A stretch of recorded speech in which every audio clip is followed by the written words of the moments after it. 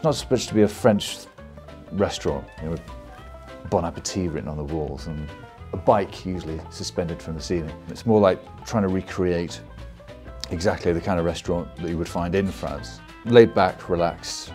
It's simple provincial food that's designed specifically to make you very, very happy. I read an article about the Parisian restaurant scene, and she was asking all these chefs what's the most important thing, and they all said the same thing, it's ambiance.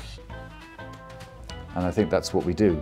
Serving the right kind of food to the right kind of people in the right room, at the right temperature, with the right music, at the right volume, and making everybody feel really, really special. And then you get that buzz. If you can fill a room with 35 people who are delighted that they're here and they wouldn't want to be anywhere else, that's the buzz, that's the ambience, and it's like birdsong. It's lovely.